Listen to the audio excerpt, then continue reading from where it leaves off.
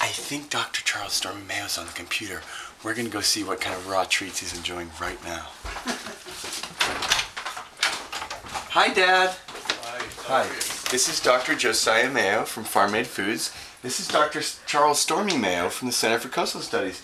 He's enjoying some raw food treats right now. What are we enjoying right now? Right now I'm having raw kettle cooked potato chips. And we have I cheese. have pub cheese. It's Well, raw. It's raw pub. Well, it's raw. It's not raw. Look at this. So now look at this. So there's a raw potato chip. See that? And look, here's the pub cheese. And it's obviously very raw.